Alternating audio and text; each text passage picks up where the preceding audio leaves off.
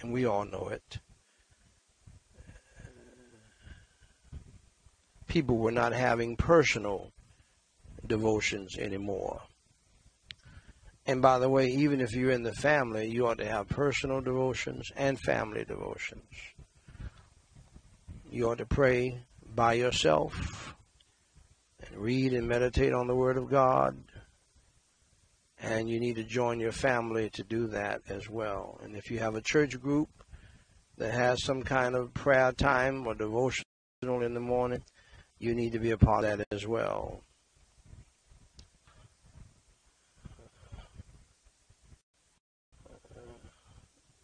It is true that God told us to pray. He didn't tell us to preach without ceasing.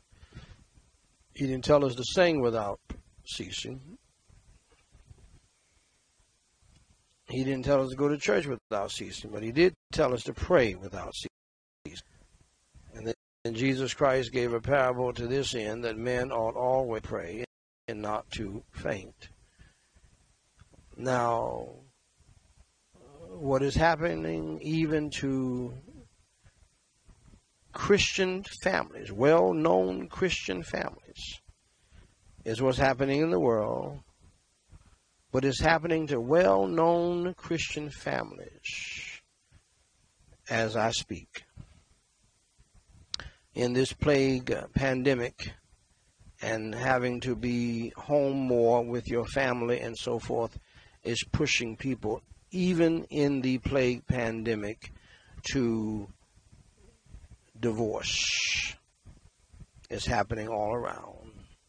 There are people who claim to be Christians who are filing for divorce.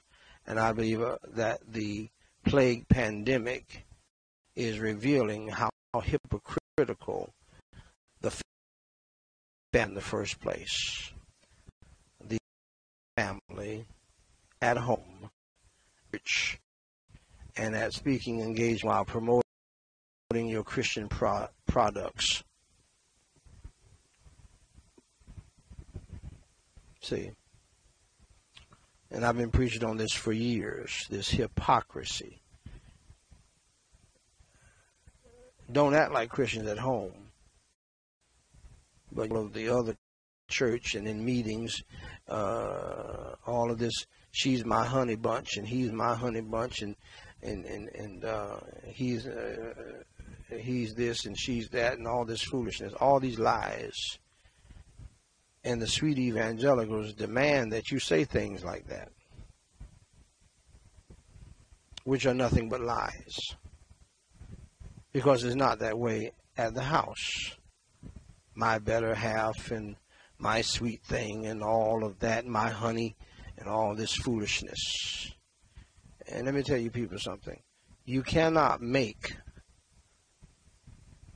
what is not. You can't make up stuff. That's called lying. And having to be home together with your sweet thing all the time is going to reveal how much of a Christian you are. So you need to cut the foolishness, people, and you need to stop playing and get back to praying, because it's all falling apart now. Families that seemingly were thriving, they're falling apart at the seams, and the pressure is not letting up. It's intensifying. What is it going to take? People dropping dead on the street in front of your house? 3,000 dead a day is coming in a few weeks. You don't need to worry about the election. You need to worry about 3,000 people in America dying a day. In America dying a day. You think that this is a joke? I've been telling you all along, don't listen to the president about this. From day one, I knew he was lying. Now it has been revealed that he's been lying.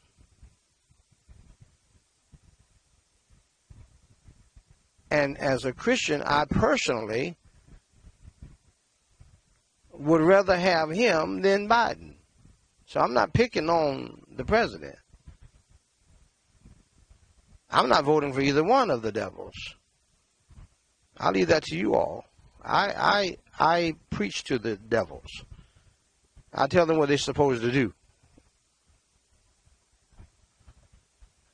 I don't vote for these devils. I never have. I pray for them, and I tell them what they're supposed to do in God's sight. And if they don't do it, we have the mess we have today. Same thing with President Obama and the foolishness he did. It makes no difference to me whether they're white or black. But I've been telling you for over 100 days, you need to listen to God. And I've said it like this, you need to listen to the big G-O-D, not the big G-O-V. Gov. No gov. You listen to God. And look at what they're doing. They're doing exactly what I told you they would do. Both the Republicans and the Democrats. And if there are any independents, they're in on it too. They're playing games with you. They're both trying to force you to get back out there to work. For you, they took a vacation before they even talked seriously about voting for you, and they're not voting for your next stimulus check, which is nothing.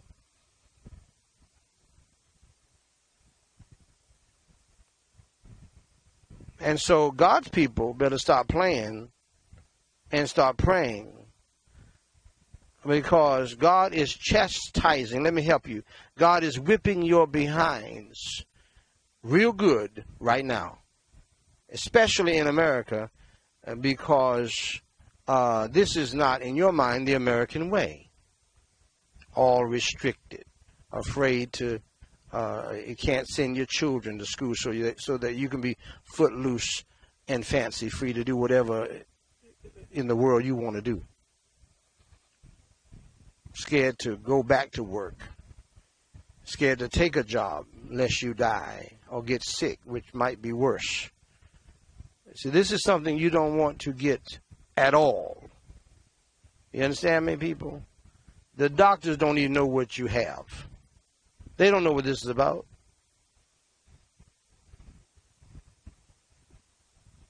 Okay?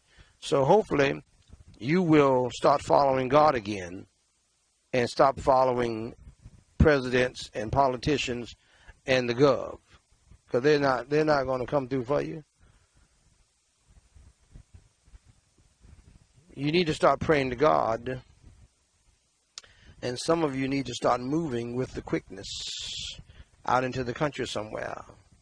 I don't care if it's in a trailer.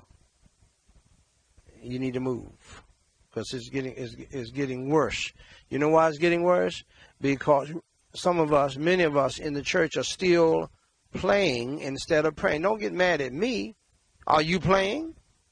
Or are you praying? And I'm not talking to the remnant. God knows the remnant. God has his 7,000. I'm not talking about the faithful few. I'm not talking to them. They know, they with me all the way. They're saying amen and nodding their head. I'm talking about you folks who are playing church. See, you're playing church when you go to the church and put your hands together and pray in church and act like you're all spiritual and raise your ungodly, dirty hands up to God, you devil.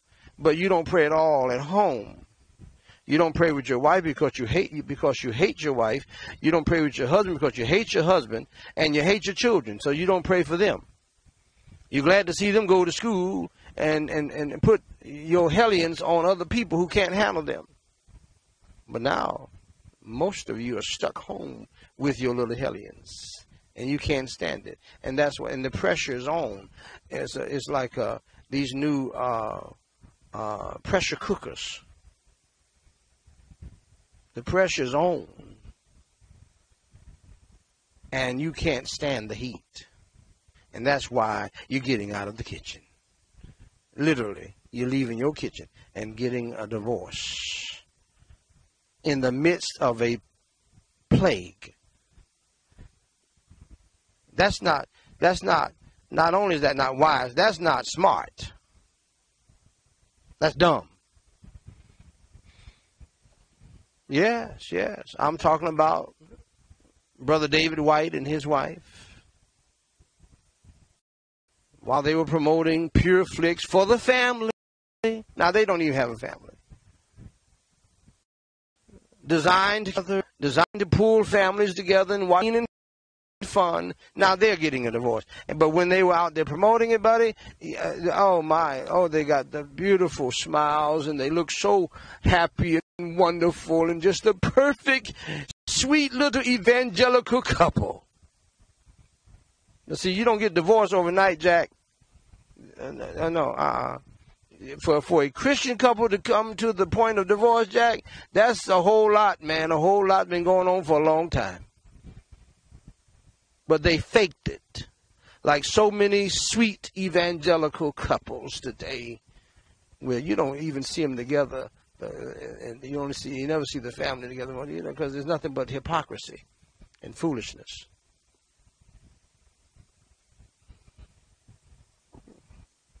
The Addams family at home, and the Brady Bunch at church and in the public.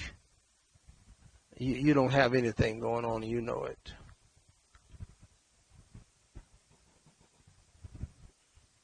See, and this is what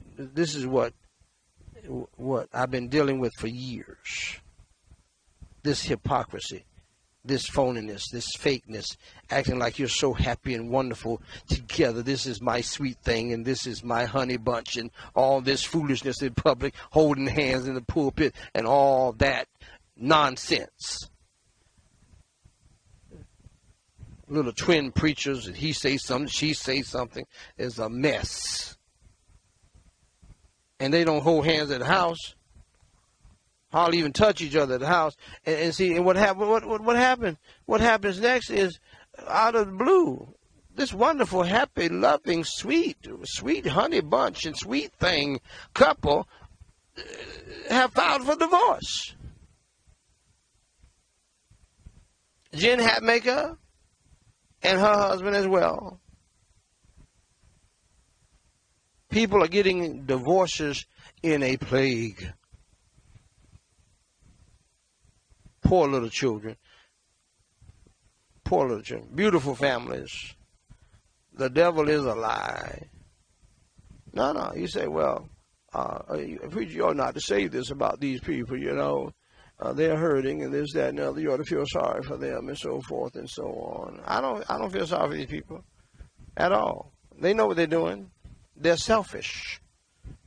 For you to do all of that and then to put your children in that mess, you're selfish. Yes, I do believe that you ought to stay together for the children's sake. That's a good reason to do so, because you're going to put them through hell, because you want to be selfish and be modern. And I know you don't like it. I know we got a whole bunch of folks who don't like it. That's fine. And so what will keep the family together, you need to pray together, you need to obey together, and you need to stay together for the glory of God. It's a matter of having a good testimony with God and with man. You know why people announce they're getting a divorce? Because they got married publicly. They got to, they need to go ahead and make that public.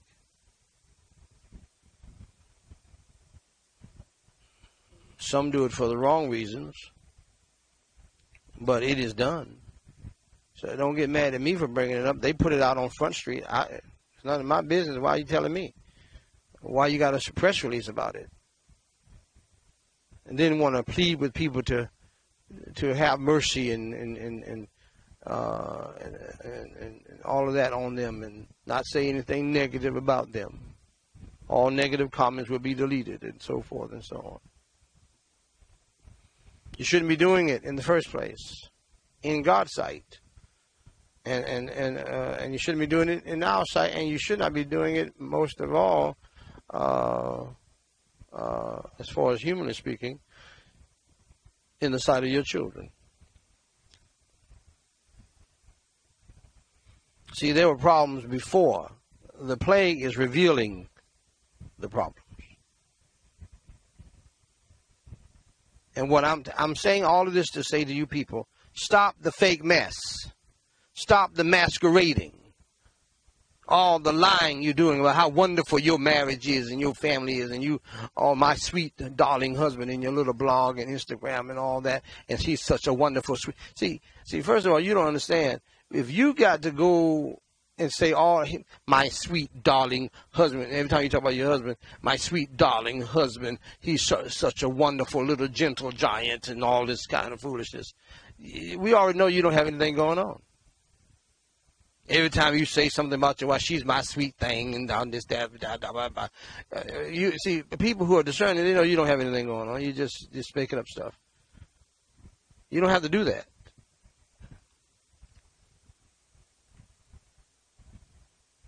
It's nothing but lies, and you're copying off of other people. And all you have to do is sit together and let people look at you and talk to you. They can tell whether or not you got something going on. Anyway, Nick and Leona Venditti wrote,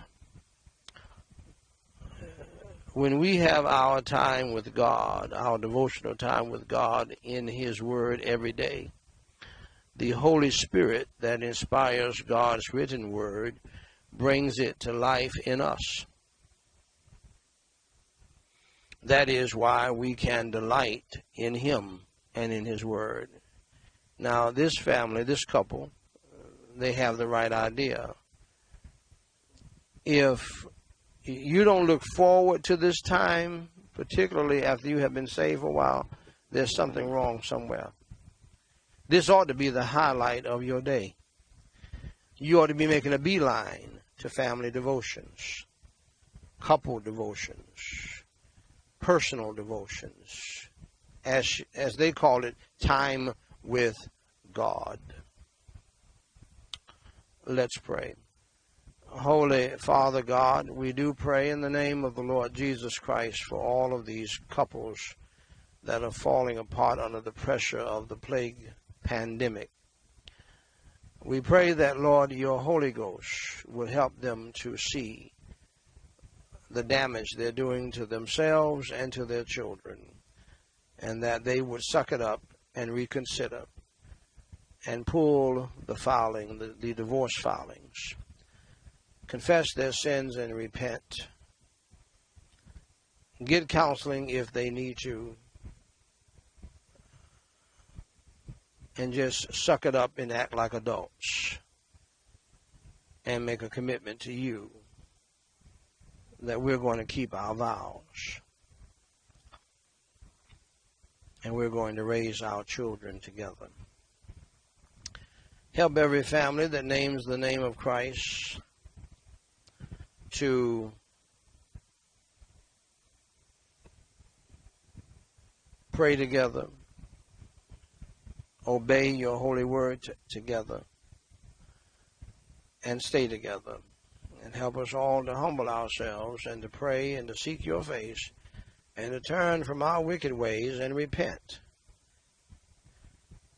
and get back to you, Lord Jesus Christ, our first love. And Holy Father God, we pray for the salvation of those families that don't know you as Savior. Have your Holy Ghost and your Holy Gospel, Lord, your Holy Ghost to move upon their hearts and not let them go until they come to know you as Savior. And Lord, direct them to wherever the gospel is being preached here or someplace else. But Lord, help them to hear and to understand the gospel and to get saved today. And we pray that you'll grant these families household salvation. Forgive us of our sins as Christians. Lord, and churches all across this nation and around the globe who have dropped the ball on the Great Commission and the Great Commandment, and help us to repent and revive us again, fill us with the power of your Holy Spirit, and help us to get on fire again with a burden for lost souls to witness to those who are lost around us. And Holy Father God, we pray that you would send forth laborers into the whited harvest fields to witness to those who are lost. Even if you can't use us. In Jesus Christ's name we pray, and for his sake. Amen. Ladies and gentlemen, join me in reciting or reading the New Apostles' Creed.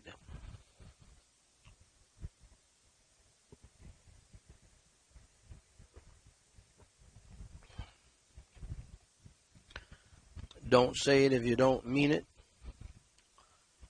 Mean what you say. Believe what you say.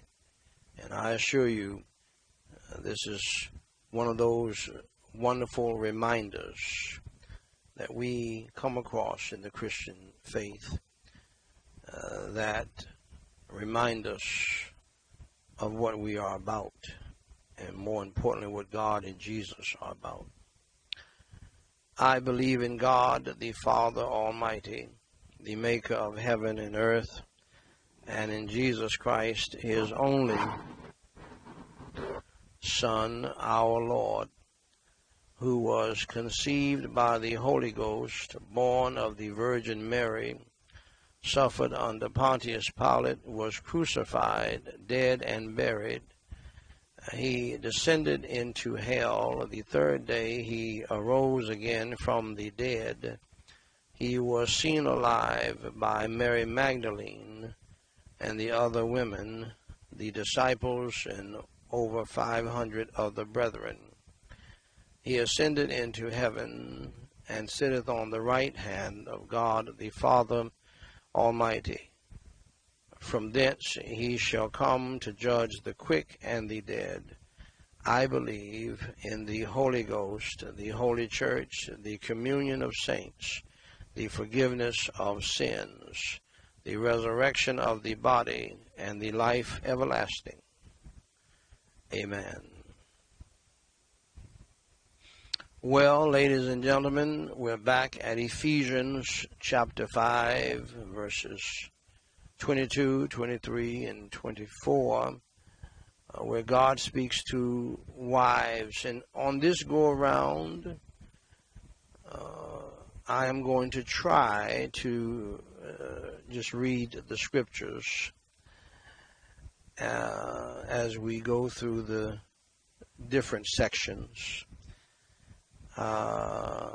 without much comment, as I have expounded upon this many times. And then the next go-around we may do something else. But this is what is needed in the church today. This is what is wrong with the church today. People in the family are not doing, husbands, wives, children are not doing what God told them to do in the family. So they are hypocrites in the church. God does not like ugly. And as they used to say, charity begins at home. We got folks who love everybody in the church, but they don't love everybody in their church at the house. This makes you a masquerader. This makes you a hypocrite, a phony, a fake. God is going to help you become what he wants you to become right there at your house. And if you are a hater at the house, you're going to be a hypocrite at the church and out in society. Because it doesn't really matter what people say about you at the church or in the street or on the job. What matters is what your family members think of you. because they know you. Are you a Christian in your heart at the house? Do you do all of that praying at the house that you do in the church? Do you do all of that praising at the house and praising and dancing and running around the church like you love the Lord so much? Do you do that at the house or just at the church? Are you happy and joyful only at the church and not at the house? Do you have a cheerful attitude and spirit at the house, in the home? Can you smile and have a good attitude at your house with your family, or only at the church on the job, around people who don't know you and you don't know them? You hypocrite, you phony, and you fake. See, this is why so many children run away from church as soon as they can, because they know that their parents are nothing but phonies, fakes, and hypocrites. It has never been shown to be real to them. They don't believe Christianity is real because they've never seen it at the house. And then we got this crazy idea that everybody can be zapped as soon as they walk into the church building.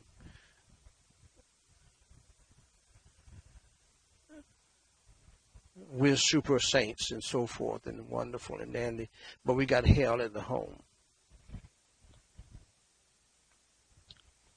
And there are many pastors who contribute to this foolishness. We could have a wonderful, great, spiritual, revived church at the church building and have devilment in the homes, including the pastor's family, because some of the greatest devils are in the pastor's family. Some of the greatest devilish, some of the biggest hypocrites are the children of pastors, and more so today than ever before, and they all should resign. All pastors who don't have their family in check, including the wife and the children, they ought to resign. That's why I said many years ago, some years ago, that if 50 to 60% of the pastors would resign, the church would have revival.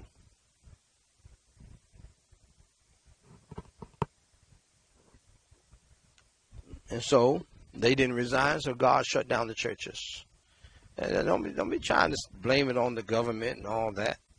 I thought we were supposed to respect the government and obey the government. They're closing down other places too. Politicians are not stupid. They know they need the church to get elected to office. You voted for them. And they're going to come around in another 2 years or 4 years. So don't try to make this into an issue when it's not an issue. Forcing something. People are dying by meeting in church buildings. Thousands have gone out into eternity. God is not playing with us.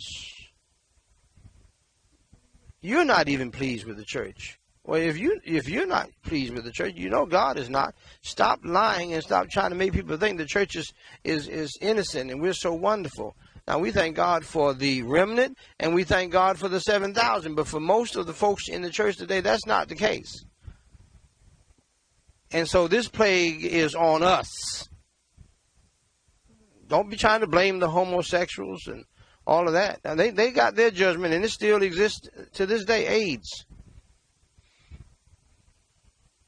And God had that judgment to fall on the good.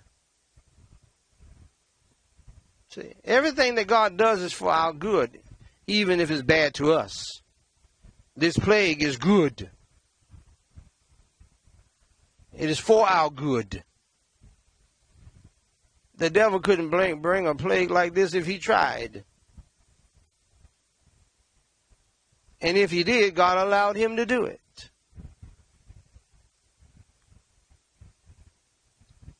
We're in trouble because of our sins. I have said before, and I'm going to say again, don't get all caught up with Jerry Falwell Jr. and Becky Falwell. They're just the tip of the iceberg. They have pastor friends, and they know of pastors and their wives who do the same nasty, swinging, whoring around, whoremongering mess, and who get drunk and everything else. So don't focus on Jerry Falwell Jr. and Becky. They're just the tip of the iceberg. There are many other pastors in churches that are doing that mess. Got boyfriends and girlfriends in the same bed with them. Been going on for years. And that's why we got the plague sitting down on us right now. And until we humble ourselves and pray and repent and turn from our wicked ways, with emphasis on turning from our wicked ways. See, you can hide it from me, you can hide it from other people, but you can't hide it from God. People thought I was crazy when I was preaching for years that pastors got boyfriends and girlfriends. Pastors' wives have boyfriends and girlfriends, and they're swinging. And on Ashley Madison, people thought I was crazy. I've been preaching this for years because God told me to preach it. And if that's not stopped, guess what? These plagues are going to get worse. There's a black plague brewing right now in China as I speak. You don't want to get that started. So, verse 22, wives, you want to keep your marriage and your family? Do what God has told you to do. Husbands, wives, children. But God spoke to the wives first, because they're supposed to be in subjection. And some of you are not going to like this statement.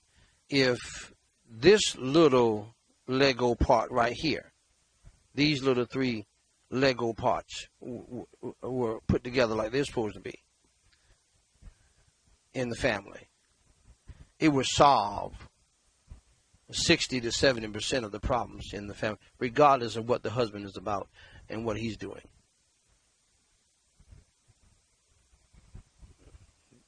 If you don't believe me, read this passage and then read 1 Peter chapter 3.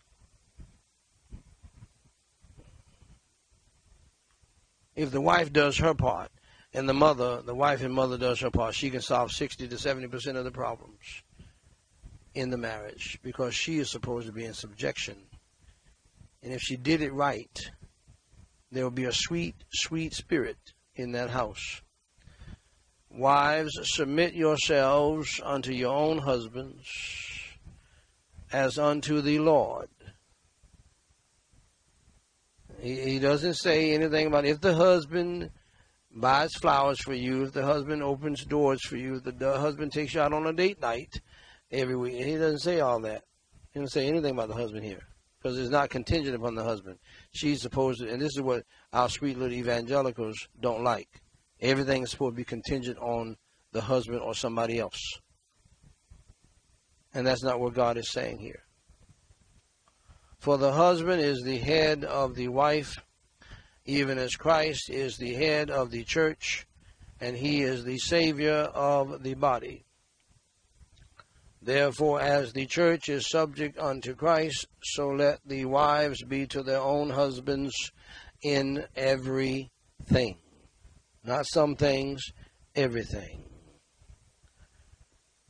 And some of you wives need to learn how to be quiet and let it be. And let your husband, and I hate that phrase, let your husband, you just do your part. And your husband, God will deal with your husband. Let me put it that way. And submit in all things, everything. Obey God, obey Jesus, obey your husband, and be set free and live, yes, the good life. because people who are obedient to the Lord, they live the good life. The Pope said yesterday, and we're not followers of the Pope, but he finally said something that made sense. He said, sex and good food are gifts from God. And I said, amen, Pope. Inside of marriage, of course. They're gifts from God. And I said, okay. Now, Pope, even though we're Baptists and we're Protestants, we can agree with you on that.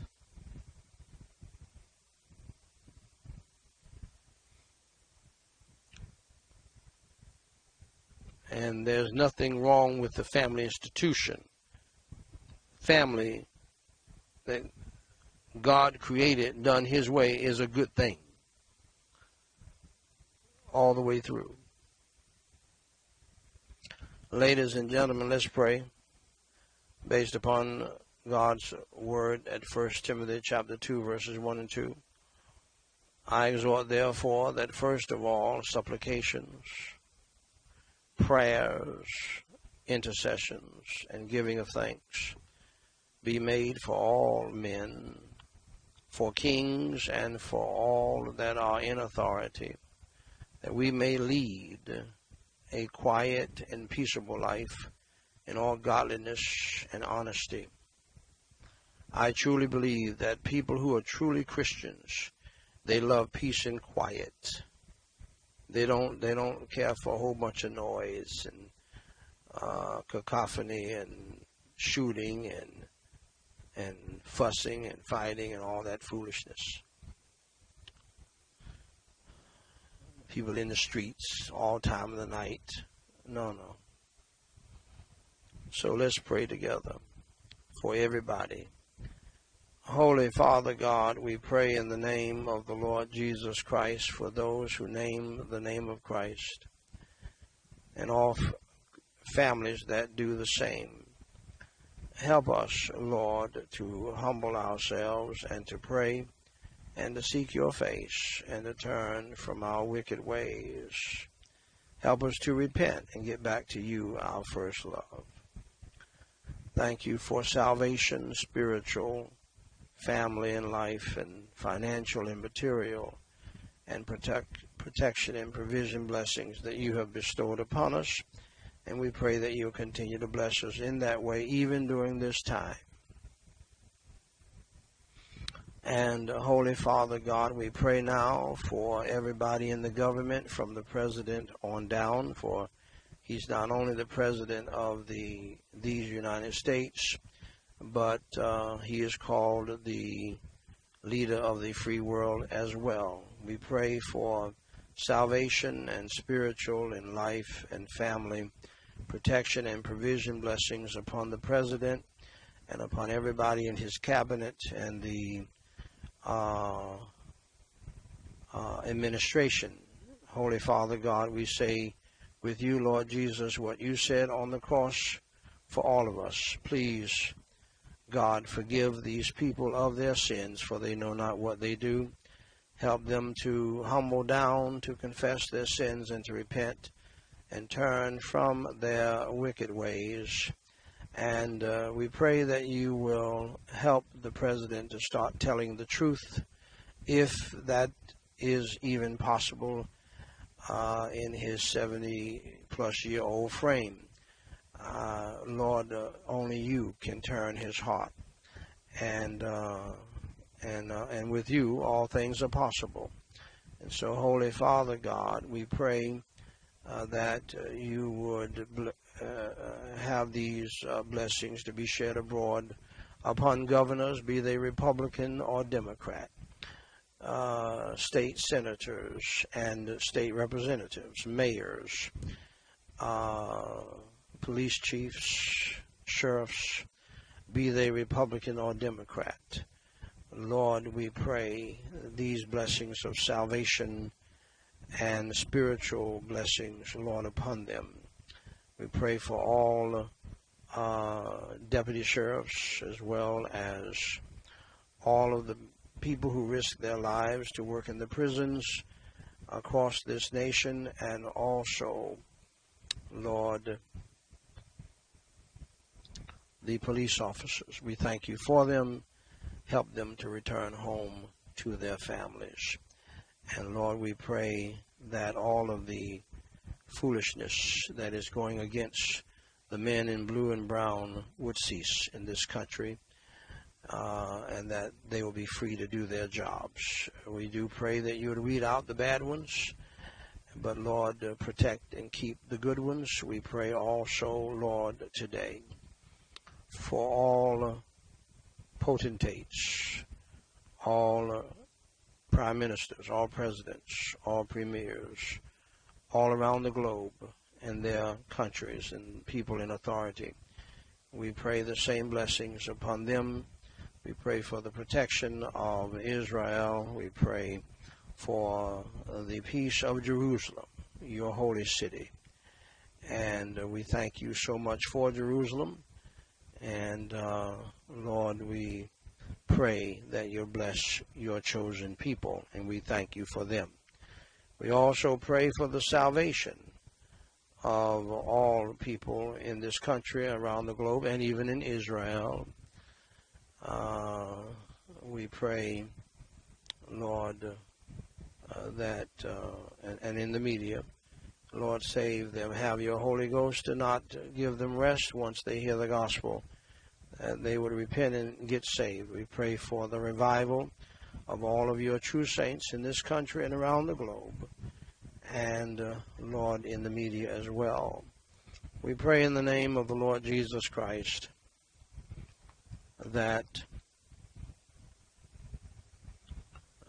we pray for all of the Christians who are being persecuted in China and in Nigeria and around the world. Comfort them as only you can, deliver them as only you can, protect them as only you can, give them grace in their trying hours and in their dying hours as only you can. And Lord God in heaven, we pray for the healing of the sick. We pray, Lord, for those who name the name of Christ. Help them to call the elders of the church. Help them to confess their sins and to be transparent, and have the elders of the church to pray for them that they might be raised up. We pray for the salvation and healing of those who are not saved. And Holy Father God, we pray for those who are grieving and who are hurting right now because of the sudden death of loved ones. So many of them would live another 10, 20, 30, 40 years if it had not been for the coronavirus plague. And Holy Father God, please forgive the President of the evil that he has done regarding this plague. I tried to tell him, I tried to get his people, his so-called evangelical advisors, to tell him right at the beginning what he was supposed to do, and he did not listen. And now he's in a mess because it has been revealed of the foolishness that he has done. I pray that you will save this man's soul. Help him to humble himself and get on his knees and confess his sins. And I pray in the name of the Lord Jesus Christ that you would cast the devil and the demons of hell out of the president's life, heart, mind, soul, and spirit, and out of his family. And rebuke and bind the devil and the demons of hell from this family. For so many people have died because of his foolishness and his disobedience. The blood, as I said way back then, over 100 days ago, is dripping from his hands and from the hands of pastors and preachers who were supposed to tell him what he needed to do, and evidently they failed. And so, Holy Father God, I do pray that you will, Lord, comfort these families, for it is probably doubly devastating to hear that this man knew in detail way back on February the 7th that this thing was deadly and far worse than a flu. There's no excuse for this, and Holy Father God, I pray that this man would do the right thing. And I pray that you'll turn his heart to do the right thing, to humble down and to cut out the foolishness. Save his soul, change his life. And Lord, I pray that you would give these people comfort as only you can. Save their souls, draw them to yourself, Holy Father God, Lord Jesus, and for salvation and comfort. For we have absolutely no words now. In Jesus Christ's name we pray and for his sake. Amen.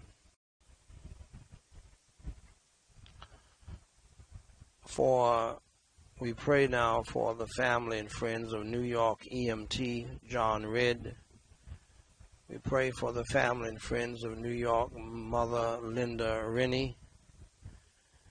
We pray for the family and friends of New Jersey engineer Quentin Weist. We pray for the family and friends of New York Dr. Madhavi Iyer. We pray that you'll comfort these families.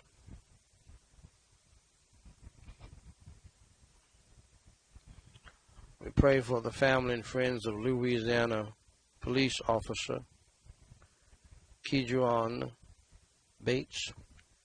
We pray for the family and friends of Florida school principal Reno Buffus. We pray for the family and friends of New York Police Detective Robert Cardona. We pray for the family and friends of New York photographer Anthony Causey. We pray for the family and friends of Illinois radio host Harold Davis. We pray for the family and friends of New York lawyer Lila Fenwick. We commit these souls and these families into your hands. Let your will be done in their lives. We pray for salvation and comfort for every person in every family around the world. And Father God, we pray in the name of the Lord Jesus Christ for all of the people who have sent in prayer requests. Hear and answer their prayers, and hear and answer our prayers for them. And we pray for salvation, spiritual, family, life, financial, material, protection, and provision, blessings upon all of the thousands of folks who have sent in prayer requests. Including these 7, we pray for Adriana. Please heal her body, provide her with enough money to pay her rent and have good medical treatment. Please have Anna to refund the money she took from her, and have Anna to come to know you as Savior. And we pray that you'll protect them all from the coronavirus plague. We pray for Marie Grace. Please bless them with the money and housing situation you want them to have. Heal her and her son of stress and protect them from the coronavirus plague as well. We pray for Pastor Barry. Please have the problems on his wife's side of the family to be exposed and resolved, and his side of the family too. Help his wife to make the right decisions, heal him from his disability, and bless them with the money they need to pay for housing. We pray for Soni. Heal her daughter, Shweta, of any ailments she may have. Have an important court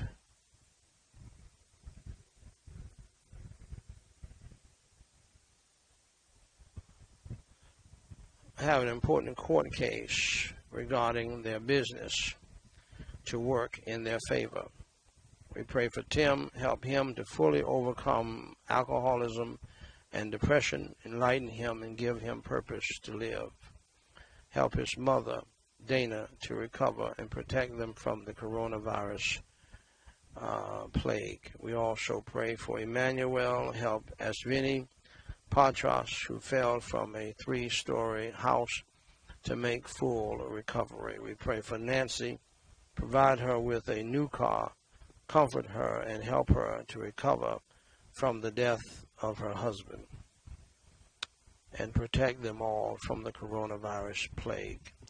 And now, Lord, we pray for those who have gotten saved through this ministry. We pray for all of the others that are not on this list of 7, as well as we pray for 7 people who have rededicated their life, and we pray for all of the others as well. Help them all to grow in the faith.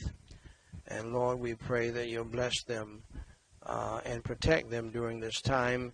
And we pray for some by name: Peter, Richard, Surde, Daniel, Ellie, Maggie, and Rosario.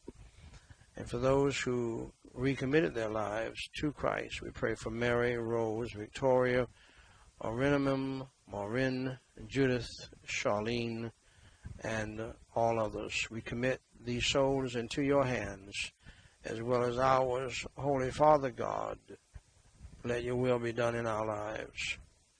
In Jesus Christ's name we pray and forsake. Amen. Our devotional reading today is titled "The Word Made Flesh" by Dr. A.W. Tozer. He said, "I have given much thought and contemplation to the sweetest and tenderest of all of the mysteries in God's revelation to man, the Incarnation. Jesus, the Christ, is the Eternal One, for in the fullness of time he humbles himself. John's description is plain. The Word was made flesh and dwelt among us. I confess that I would have liked to have seen the baby Jesus, but the glorified Jesus yonder at the right hand of the Majesty on high was the baby Jesus once, and cradled in the manger straw. Taking a body of humiliation, he was still the Creator who made the wood of that manger, made the straw, and was creator of all the beasts that were there. In truth, he made the little town of Bethlehem and all that it was. He also made the star that lingered over the scene that night.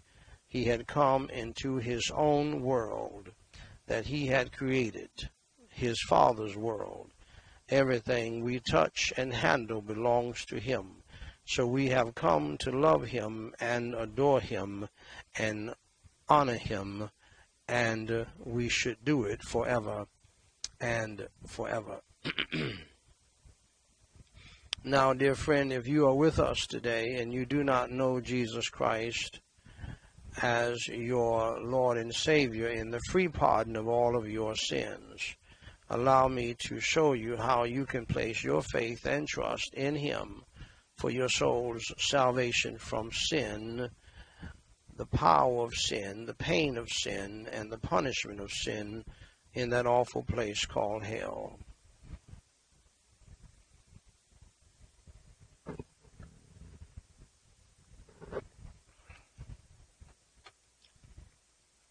First, dear friend, accept the fact that you are a sinner and that you have broken God's law. The Holy Bible says in Romans 3:23, "For all have sinned and come short of the glory of God." We all have done wrong. We all have done evil in God's sight, from the Pope on down, from the Dalai Lama on down, from Joel Osteen on down. Yes, even Joel Osteen is a sinner. I am a sinner. We all have sinned before God, and we have all failed God. Every last one of us, red, yellow, black, and white. That's why it is so dumb for us to think we're better than other people, because we're not. Second, accept the fact that there is a penalty, there is a punishment for sin. The Holy Bible states in Romans 6:23, "For the wages of sin is death." We die because of sin. Many people don't know that. That's the reason why we die, because we have violated God's law. And our bodies go to a funeral home and then to a grave. But our soul is already in hell if that soul had not believed in Jesus Christ, if that soul rejected Jesus Christ in this life. That soul will go to hell. For there's only one way to be saved under heaven, and that is through Jesus Christ our Lord. Jesus Christ said, "I am the way, the truth, and the life. No man cometh unto the Father but by me." You can't get there through Buddha. You can't get there through Muhammad. You can't get there through Hare Krishna or whoever. Jesus alone. So thirdly, accept the fact, dear friend, that you are on the road to hell. For Jesus Christ said in Matthew 18:8, "Wherefore if thy hand or thy foot offend thee, cut them off and cast them from thee. It is better for thee to enter into life halt or maimed, rather than having 2 hands or 2 feet to be cast into everlasting fire." Jesus Christ preached more on hell than anybody in the Bible. Jesus Christ preached more on hell than any prophet, apostle, preacher, or writer in the Bible. In fact, he preached more on hell than he did about heaven. Why? Because hell is a very real place, and he wanted to emphasize that point, that he came and suffered and bled and died for our sins to save our souls from hell, so that we can be in heaven with God and with him and with the angels and with the people of God. When he described hell, he said that hell is a place of weeping and wailing and gnashing of teeth. It is a place of pain. He also said hell is a place where their worm dieth not and the fire is not quenched. I don't know about you, but I don't want to go anywhere where the fire is not quenched. So hell is bad news, but I have some good news for you. Straight from the lips of the same Jesus Christ, who preached more on hell than anybody else. In fact, more than many preachers today.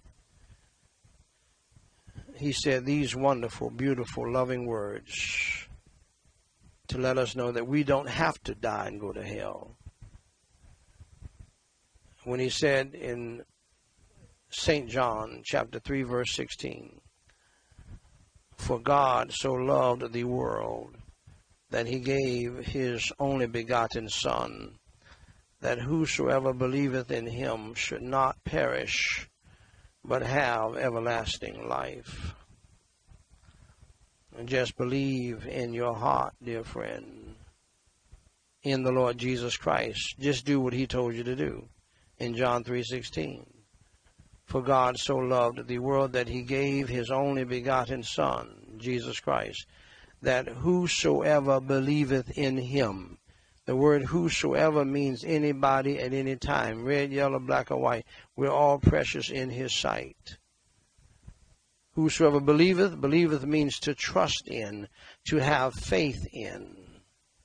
Just put your faith in Jesus Christ for your soul's salvation. Stop trying to strive to do it yourself. Put your trust in him.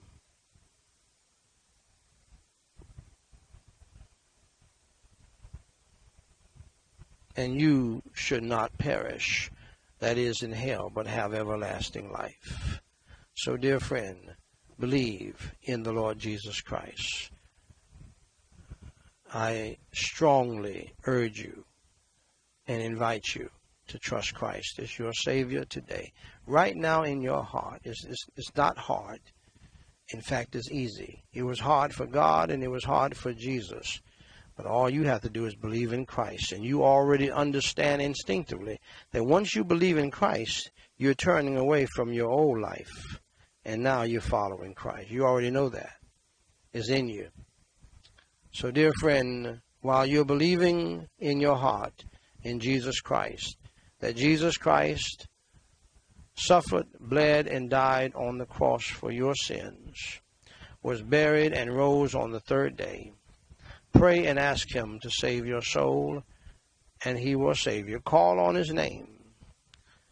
For Romans 10:9 and 13 says that if thou shalt confess with thy mouth the Lord Jesus, and shalt believe in thine heart that God hath raised him from the dead, you shalt be saved. For whosoever shall call upon the name of the Lord shall be saved. Saved from what? Saved from hell. Saved to what? Saved to heaven. Get on the old gospel ship of Zion and be saved. Stop sinking in sin and into hell, and believe in the Lord Jesus Christ. Call on his name right now and he will save you. I'll be more than happy to lead you in what is called the sinner's prayer. Just repeat it after me, phrase by phrase, and mean it from your heart. Holy Father God, I acknowledge that I am a sinner.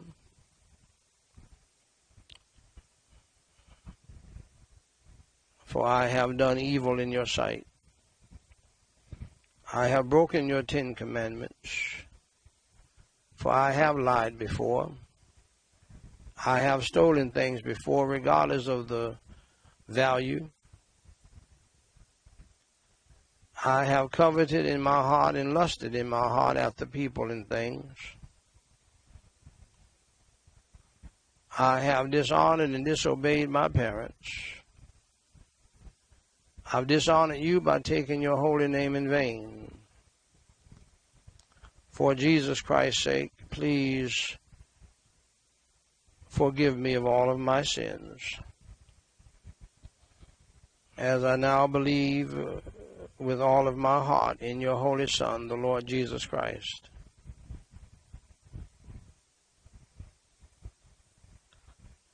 I believe with all of my heart that he suffered, bled, and died on the cross for my sins, to save my soul from the hell that I deserve. That he was buried and rose on the third day, early one Sunday morning. Lord Jesus Christ, I receive your free gift of salvation. Please come into my heart and into my spirit and save my soul and change my life. Fill me with your Holy Spirit and help me to change and help me to repent. And help me to turn from my evil life and to follow you, Lord Jesus, in the new life. For it is in your name I do pray. Amen. Now, dear friend of mine, if you believed in your heart today that Jesus Christ died on the cross for your sins, was buried and rose on the third day by the power of God, that he suffered and bled and died for you, was buried and rose on the third day, early one Sunday morning, by the power of God. Allow me to say to you, dear friend, congratulations on doing the most important thing in life, and that is trusting Jesus Christ as your Lord and Savior, believing in the Lord Jesus Christ as your Lord and Savior for your soul's salvation. For more information to help you grow in your newfound faith in Christ, please go to GospelLightSociety.com and read my book titled, What to Do After You Enter Through the Door. Jesus Christ said in John 10:9, I am the door. By me, if any man enter in, he shall be saved, and shall go in and out and find pasture. And dear friend, if you trusted Jesus Christ as your Savior today, if you believed in him, please email us at dw3@gospellightsociety.com and let us know. We have some free material that we want to send you to help you to grow in the faith. If you have a prayer request, please email that to us as well, and we will pray for you until you tell us to stop. Until next time, beloved, God loves you, we love you, and may God bless you real good is my prayer. If the Lord tarries is coming and we live, we'll be back here tomorrow at 11 o'clock Eastern, 10 o'clock Central, 8 o'clock Pacific. And if the Lord says the same, I'll be giving another briefing, how to stay and how to survive the coronavirus plague briefing.